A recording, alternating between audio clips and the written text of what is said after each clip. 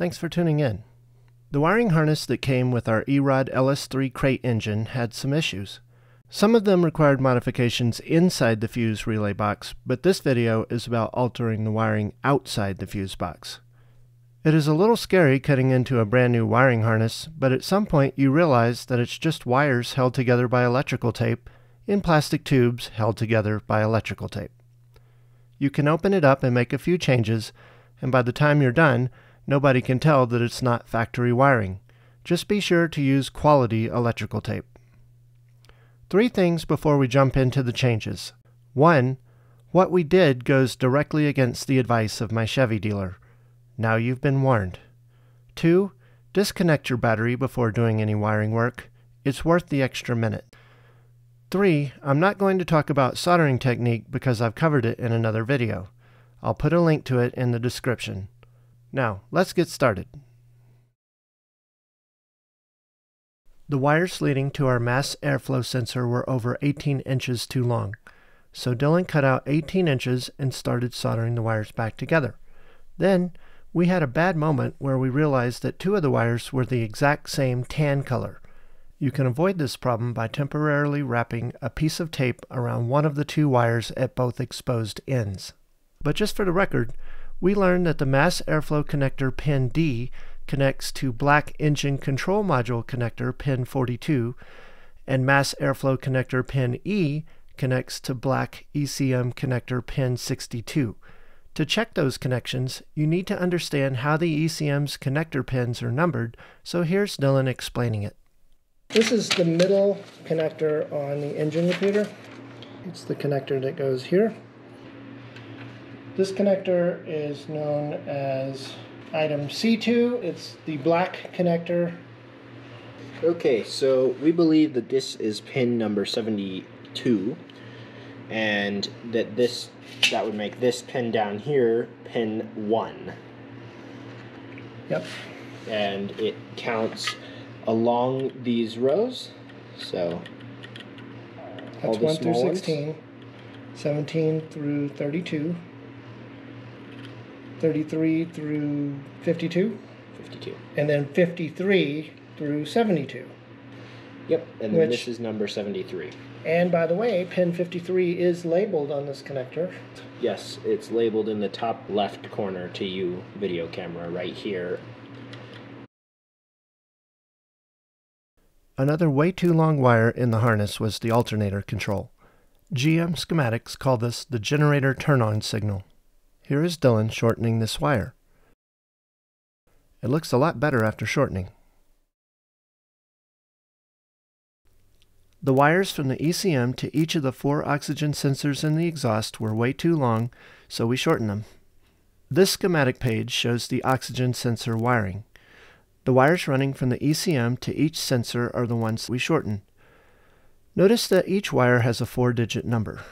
You can use that number to find the circuit in the LS's official instructions.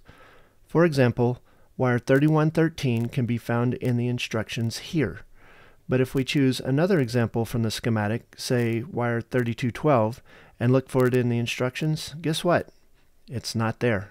Or more precisely, it's not in the English instructions, but it is listed in the French and Spanish instructions. All connections to this oxygen sensor and this one are left out of the English instructions. Dude, before we move on, please take note. Leave the oxygen sensor's wiring, the wiring between the sensor and its connector, alone.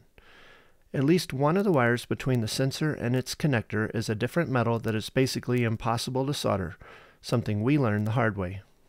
Also, if you ever replace the sensor, you don't want to have to modify the new sensor before you can use it.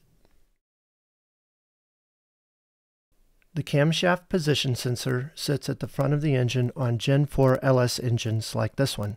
Out of the box, the E-Rod wiring harness came with the wrong connector for the cam position sensor, so they included an adapter cable that they call a jumper harness. The instructions say, and I quote, 6.2-liter LS3 required the cam position sensor jumper harness is required to connect the main harness to the map sensor. What? Anyway, it was very easy to see which wire connected to which through the unwanted middleman connector, so we cut it out and soldered those connections directly. This is the final product. The manifold absolute pressure sensor, or MAP sensor for short, sits at the front of the intake manifold. It is the electronic equivalent of a vacuum or boost gauge.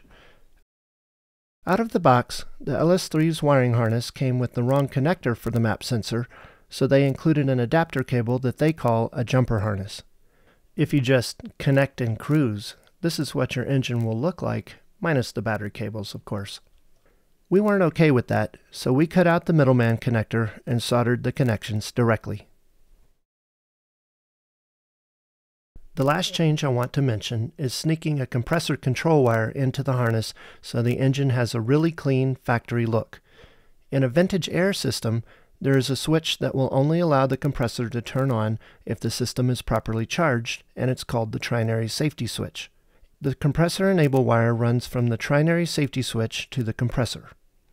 We used black wire for this connection because the wire coming off the compressor is black.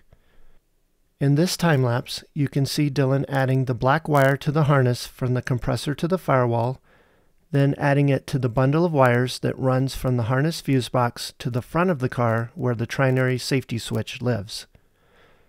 This is what the final connection to the compressor looks like.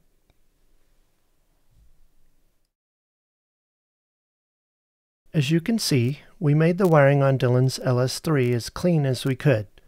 Did we break anything by making these changes?